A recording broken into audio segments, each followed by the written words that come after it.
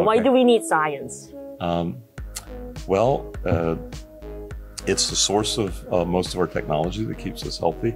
I think if we went back in time to even a little bit, we'd be missing a lot of science that saves us from life-threatening diseases. I think Einstein said it best. Science does not know its debt to imagination. I love science. I always have. I moved my family bathtub when I was little, and I was hooked ever since. We have seen huge strides. Patients with transplant, for example, are living more than 20+ years. It's not just the quantity of life, it's also the quality of life. No one should suffer from chronic age-related diseases. So I'm working towards developing cures for that. We need science because we need a systematic way to study the universe, to make the discoveries and insights.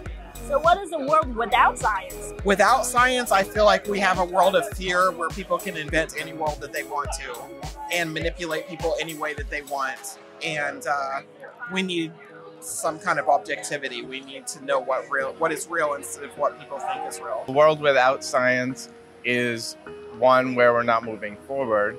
We're static as a society. Where would we be in the world without human creativity? We'd be throwing rocks at dinosaurs. Have a hypothesis, which is like a potential answer, and then we're going to go figure out if our potential answer is correct. And I always thought that was amazing. These are things that are true of everyone in the universe. You got one boy, right? I have a little boy. Well, he's going to be an astronaut, so he's going to have to study a lot of science.